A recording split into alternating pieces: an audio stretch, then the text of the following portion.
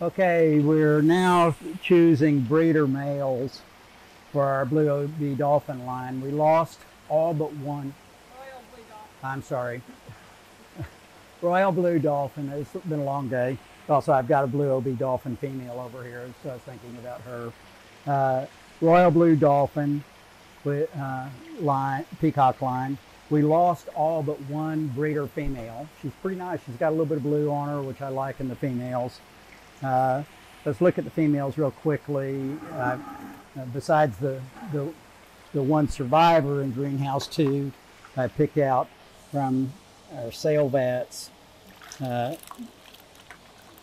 26 females. That one's got some interesting color, so does that one. There's a lot of variation in this line. I'm not quite sure what females are best to pick. I think that kind of female is, with some blue on it. That one's probably a little bit too pale, but she's got a nice hump for a female. This one might be a little pale, but she's also growing a hump. So we can't be too picky at this point. We need breeders. Usually we'd have 40 or 50 of those. Okay, so I've got, looks like about a dozen males here to look at. I've already filtered out the smaller males that are too small to handle these females and aren't in full color yet, and I can't tell if they're going to have humps. So let's just start doing beauty contests. That fish belongs more, he's got a nice hump, but he belongs more to our, if I can get him out of here again, our blue and green dolphin line. So I'm going to set him aside to look at later, but not as a breeder in this. This fish is nice. He's got a hump, but he's not royal blue. But I'm going to take a look at him again. We may not have any choices here. That's a nice royal blue. He's starting to grow a hump. That's about a 8-9-month-old male. This one we'll look at again. Too pale, nice hump. I ought to do a sky blue line. Too pale, he's going to have a hump. No, not very good color.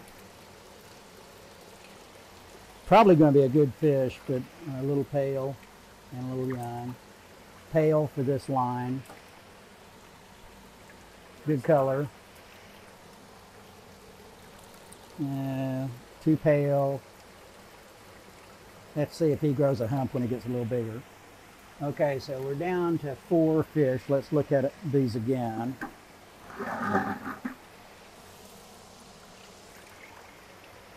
Yeah, this guy's just too pale.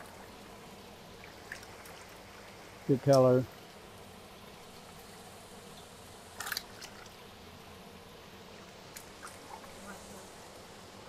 Good color, and he's going to have a good hump, I think.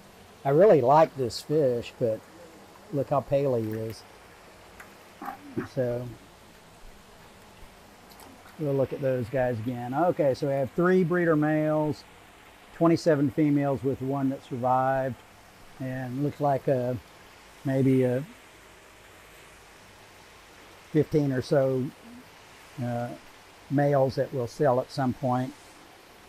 Well, more than that, looks like about 25. That's a bucket of youngsters that are about that big. Some of those are going to probably be pretty nice because they're from the latest batch from our really good breeder males. That one's going to be more of a blue-green. You can see how easy it would be to select for different color patterns and get a whole bunch of different lines. And if I had a couple more greenhouses, I could probably do that. Right, Susie? Good fish keeping.